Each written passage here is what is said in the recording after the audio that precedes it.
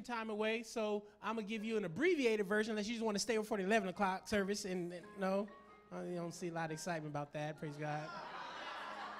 We are going to continue in our Lenten series where we are, of course, for the 6 weeks leading up to Resurrection Sunday, really wrestling with what does it mean, of course, to be faithful to this journey as Jesus was making to Calvary and certainly to Resurrection Sunday, that all of us, particularly in the Christian church, many across the world are deeply wrestling with what and how does our life and our journey resonate with Jesus' journey to Calvary. How many of you know that Paul often said that in the Pauline letters that I must die, parts of me must die. I must die to my flesh or myself daily.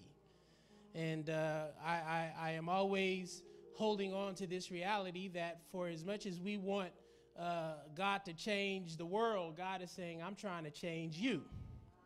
And if I change you, you may in turn help change and transform the world. And so we're going to spend a few moments speaking on this passage and imagining what does it mean for us as we go into this journey. The book of Luke, as you know, is the most inclusive and universal gospel written. And so you find all kinds of important and wonderful expressions of our faith. Luke chapter number 13, the words of Scripture, they say, and then some Pharisees came to Jesus and said, run for your life. Herod is on the hunt. If you don't know who Herod is the king. He is the Donald Trump of his day. Amen. He's on the hunt. And he's out to kill you. Jesus said, tell that fox that I've no time for him right now. Man, Jesus wasn't scared nobody. Amen. He was like, you tell Donald Trump, you tell Herod, amen. Old fox, I ain't got time for this right now. That could be the sermon all right there. Amen. I ain't got no time for this right now. Amen. Tell your neighbor, I ain't got no time for this today, man. You be careful. But that's not what I'm preaching for Lent. Amen. That's a non-Lenten sermon. But you can pack it away in your back pocket, Brother James, and you tell him I ain't got no time for this today. Why? Because today and tomorrow I'm busy clearing out demons and healing the sick. The third day I'm wrapping things up. Besides, it's not proper for a prophet to come to a bad ending outside Jerusalem. Man, we're going to unpack that. That's not a compliment for Jerusalem. Amen. Jerusalem, Jerusalem, killer of prophets, abuser of the messengers of God. How often I've longed to gather your children like a hen, her brood safe under her wings.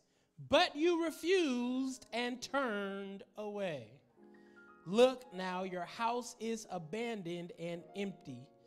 You won't see me again until the day you say, blessed is he who comes in the name of God. It's the word of God for us, the people of God. Let us say thanks be to God.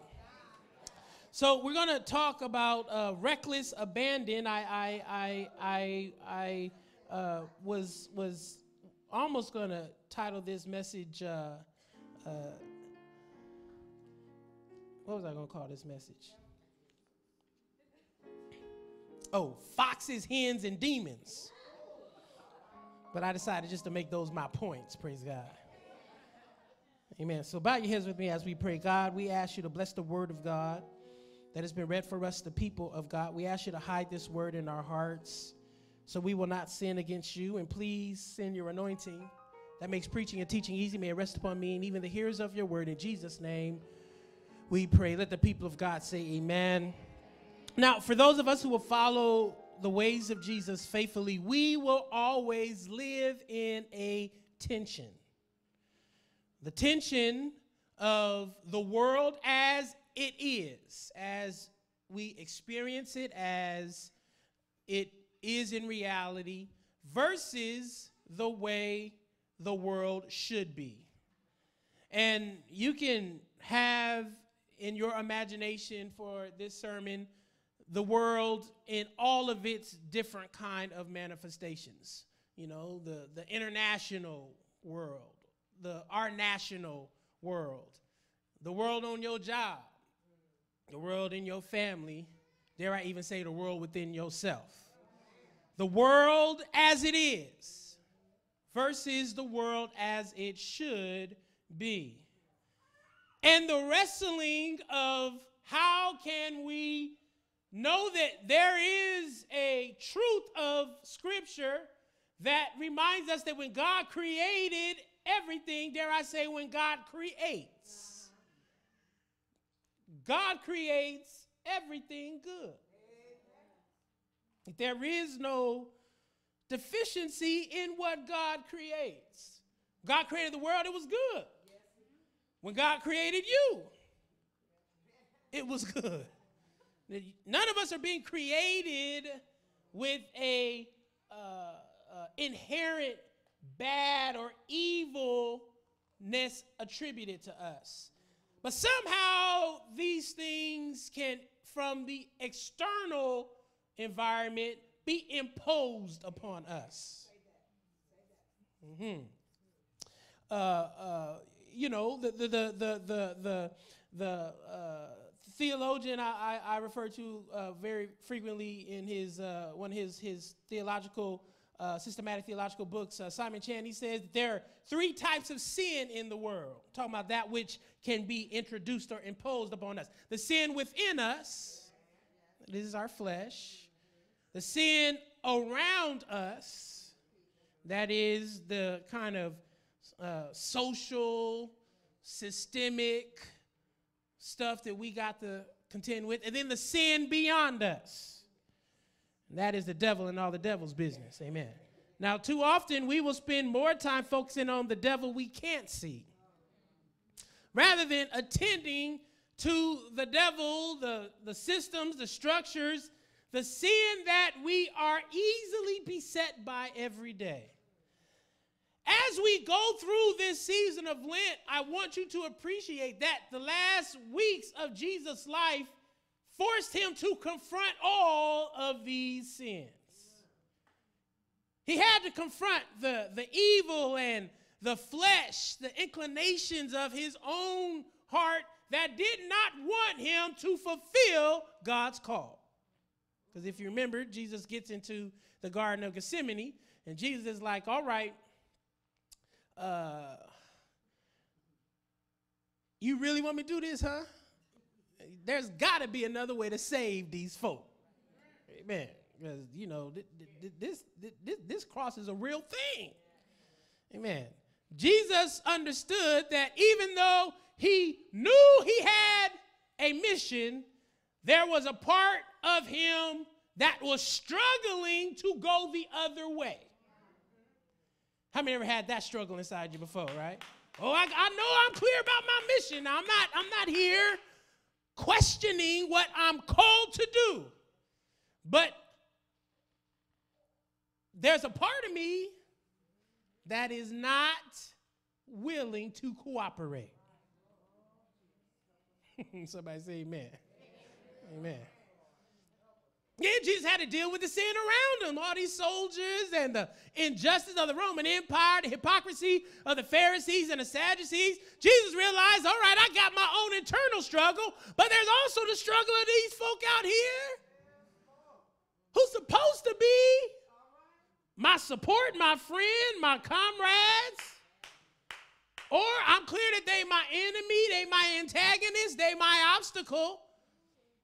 And regardless of who they are trying to pull me away from what I'm called to do. And then Jesus was definitely aware of the devil because he met the devil in the desert. Amen. Jesus like, oh yeah, I'm familiar with you. I cast you out of heaven some eons ago. Now you down here walking around still trying to deceive folk. But Jesus didn't do too much arguing with the devil. He just told him, get thee behind me, Satan. That's all you should tell the devil. Whenever the devil comes knocking on your door, don't be arguing with the devil. Even if it's the devil and some people. Somebody say amen.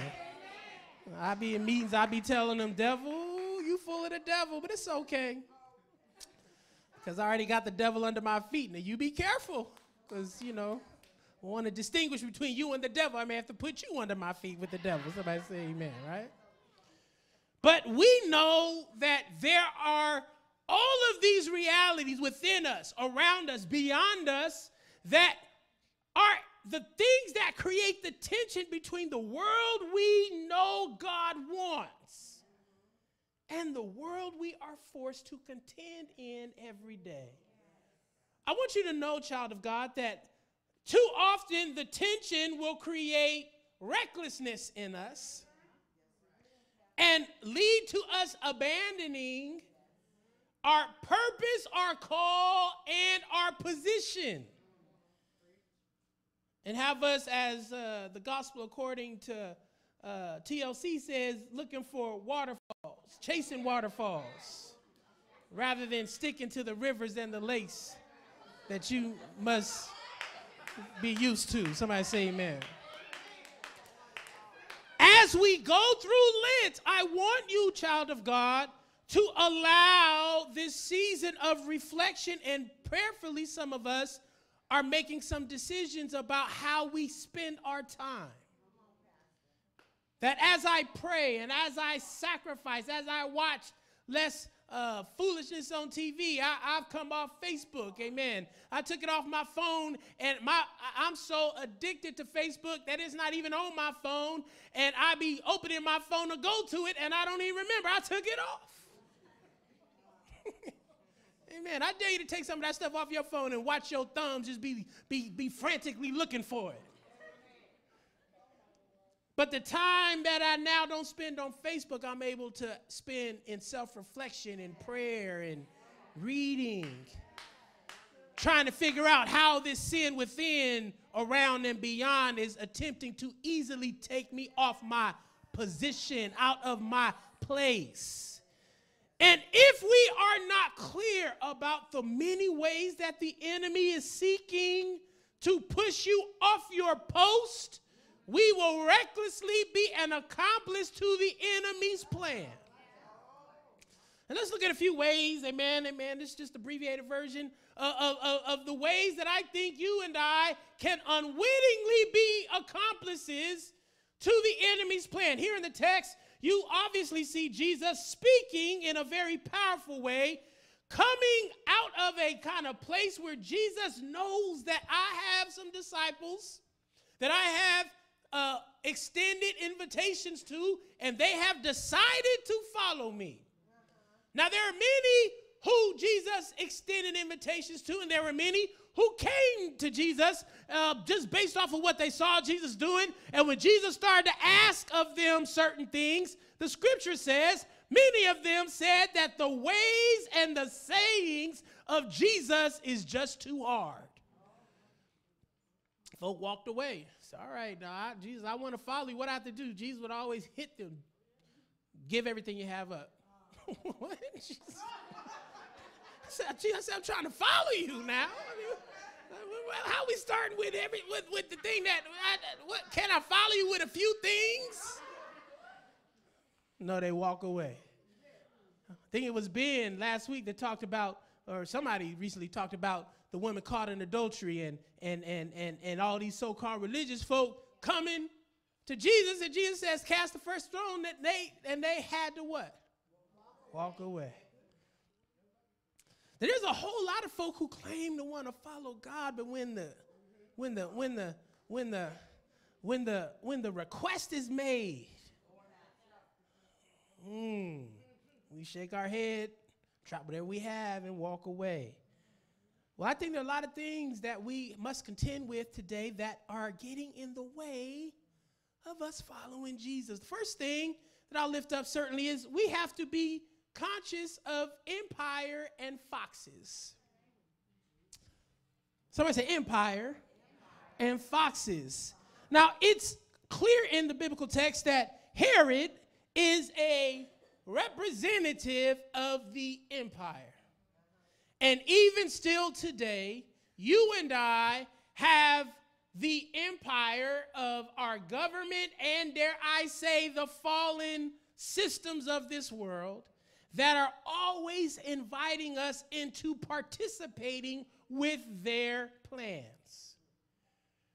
As we watch with horror this terrible, terrible act of violence in New Zealand, it was so interesting watching the response of both my Muslim friends and the leaders in New Zealand, because when this kind of violence crops up in places that people don't expect, their first response is, number one, this does not happen here. And I always ask myself, how do we define here? Because as followers of Jesus, the whole earth is our responsibility to steward. There is no here. There is just God's creation. And part of our challenge living in a philosophy of empire is that we will carve up the world in ways that make us believe we don't belong to one another, nor do we have the responsibility to ensure that here is there and there is here. It does not take away from the deep tragedy of the white supremacists, the Christo-fascists, if you will, who continue to use sacred texts, biblical texts, as an instrument to weaponize their most deadly demonic impulses, which makes me continue to have to think about, if the empire causes us to abandon our post, so do the foxes. In the text, Herod is the fox according to Jesus. Now, I'm not calling nobody out your name. Jesus is. Somebody say amen.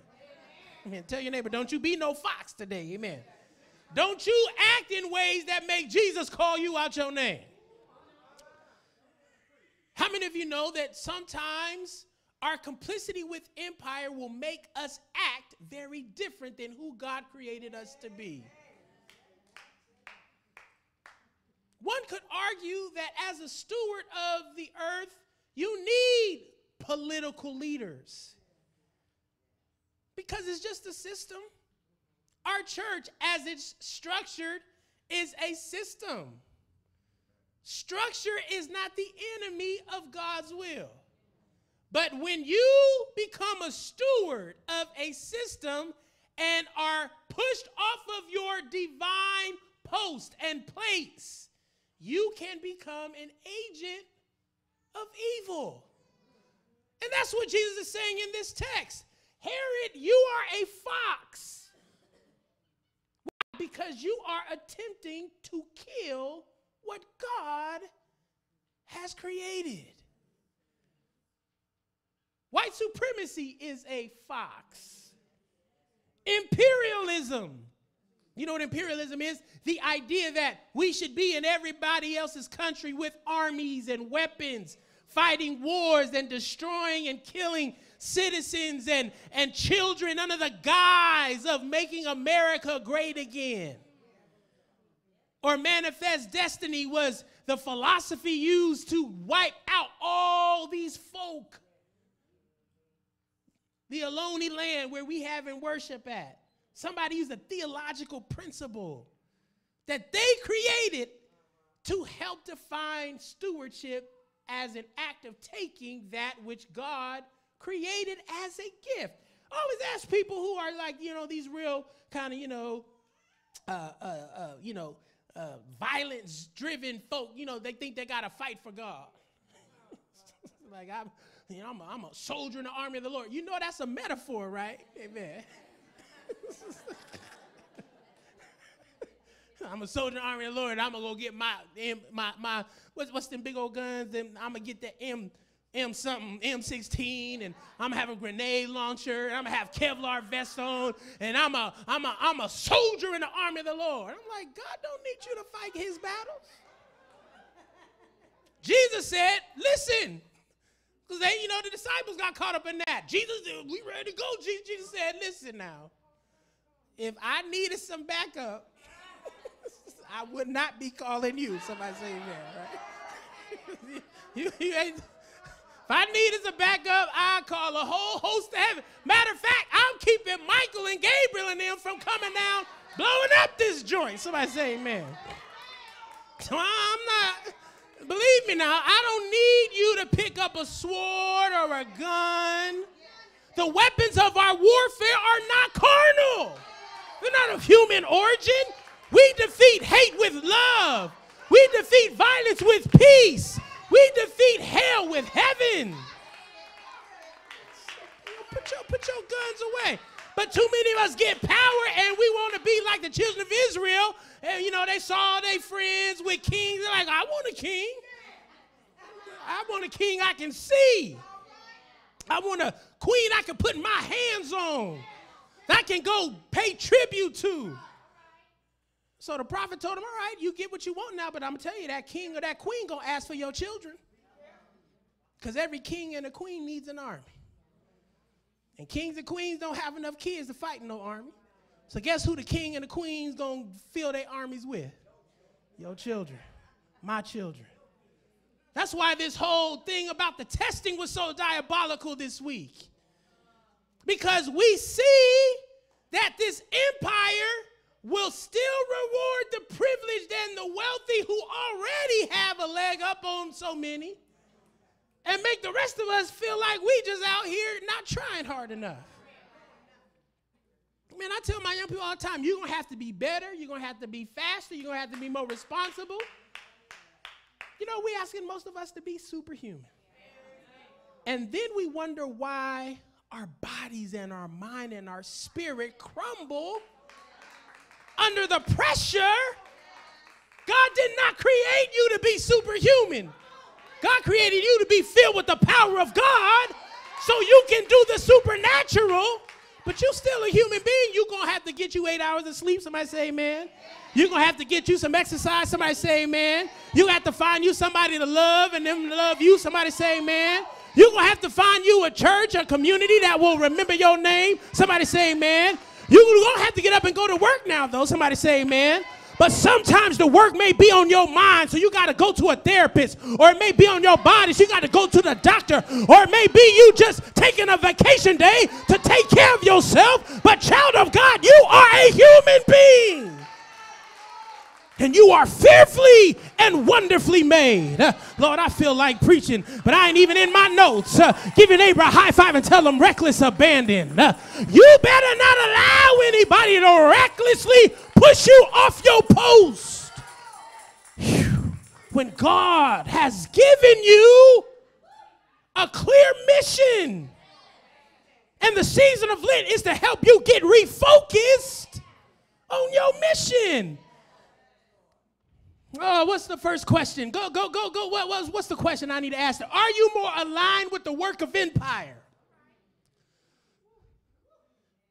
versus the work of the kingdom or the kingdom? Some of us spend more time working for the man than we do working for God's purpose. You can work for the man, but just make sure wherever you are, you know that I'm here building the kingdom of God, wherever I am.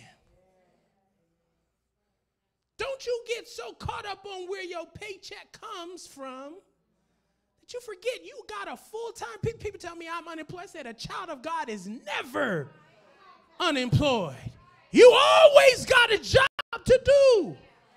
And your job is to build up the kingdom or the kingdom of heaven. What does that mean? It means you got to practice loving folk who you know. How many know that's a full-time job? This ain't that Al Green kind of love. Somebody say amen. I'm talking about a love that's a full-time job. I'm talking about the love that makes you have to work at it. This is the kind of full-time work on the behalf of the kingdom that you must do even on your job, in your university. But there's some foxes that are trying to get you off your post. And what are those foxes? Who are the Herods in your life that are trying to use anger, fear, and pain to push you off your post? As we go through the Lent season, you got to ask yourself, Lord, I know you had to make your journey to the cross, knowing that resurrection was possible. So God, how do I keep pushing on my journey? I may make a few mistakes, but your grace is sufficient for me. I may fall down a little bit, but the righteous person falls but gets up every time. I may not know how I may make it through the valley or make it through the flood or make it through the fire, but I know the God that brought me to it will also bring me through it. And greater is the God in me than the God that's in the world. Don't you be reckless and abandon your post. Go to the next slide and the next slide. I'm going to end with this last one because I love how the scripture says that God is like a hen who wants to gather God's children. Put the children under the wings of a hen. If I had more time, I would invoke some of my friends who's doing all this great work on the feminine side of God, the images used in Scripture that help deconstruct the over masculinity nature attributed to God. Because how many of you know and are reminded that God is not a man? Like male. God is a spirit. So every description of God in Scripture is there to help unlock a truth about what kind of balance we need in our life to be whole. So when Scripture says God is like a hen who wants to gather chicks, I don't got time to go into this rabbit hole like I want to, but I was reading a commentary about how hens use certain sounds. And the sounds that they use, the chicks' ears are trained to the sound. That when there is an emergency, a certain sound will be made by the hen, and the chicks will come running so they can find themselves under the wings of safety and security. When it's time to eat, the hen will make a sound. And the chicks would run and find themselves ready to receive what they need to be sustained. Think about that truth. Because, you know, if you're like me, you know, I'm my father's son, praise God. And I thank God for my father at 60-something years old, 70-something. He said, don't cheat me now, son. But I remember my father at 30-something and 40-something. Amen. And it was a one-speed daddy. Somebody say amen. The walls quaked, and that's how I knew about the voice of God, because it was thunder. But then my mom, honey, oh, honey, it's good balance. I thank God for this imagery in the text that helps remind us that God is not just about the thunder, but God is also about the tender calling of those who are in need of protection, healing, and sustenance. Could it be today, child of God, that this journey we are on, in the midst of all this wickedness, you need to be reminded that God has not abandoned you. So don't you be reckless and abandon God. Don't allow the recklessness of this world to push you out of the arms of God and into the arms of your enemy. Human hierarchy is your enemy.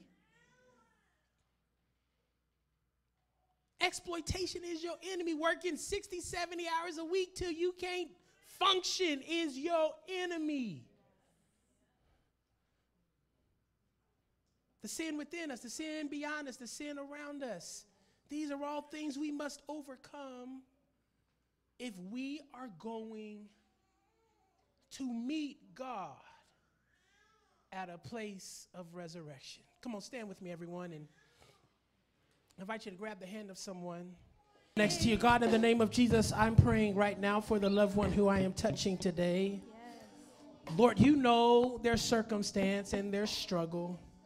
You know the challenges, the sin that so easily distracts them and knocks them off course. I pray in the name of Jesus, Lord, that you, through the power of your Holy Spirit, would break through all of these barriers that are getting in the way of them realizing your power and your strength. I pray, God, that they will continue to be conscious of your presence. I pray, God, that as I gently squeeze their hand, that, God, you will give them peace, and may this touching, Lord God, of their hand help them to know that you are near them, that they are not alone, that there's power within their reach. There is healing, there is hope, there is strength.